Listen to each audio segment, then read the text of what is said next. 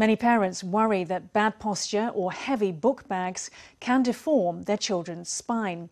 But recent data shows that it's not so simple. Doctors say that stress on the spine appears to have no bearing on whether a child develops scoliosis, which tends to run in families. Research does show, however, that poor posture can make a case of scoliosis worse. After work, it's easy to spend hours as a couch potato bent over a smartphone. The modern-day sedentary lifestyle has been blamed for causing scoliosis. But doctors say that posture isn't the cause.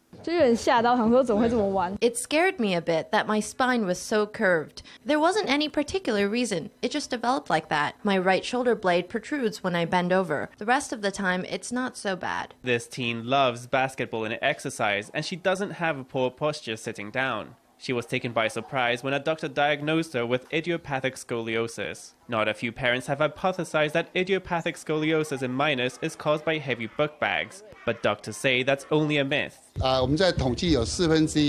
Our statistics show that a quarter of cases are likely connected to genetics. It doesn't have anything to do with your sitting posture. First, you notice that one side of your shoulder is high and the other low, and that you have a back deformity. That's how scoliosis is detected. But doctors say that although bad posture doesn't cause scoliosis, it can affect its progression. Sitting with a poor posture for extended periods can make an abnormal spine even worse. Doctors say that if you have to sit for prolonged periods, get up for a stretch every so often to give your spine a break.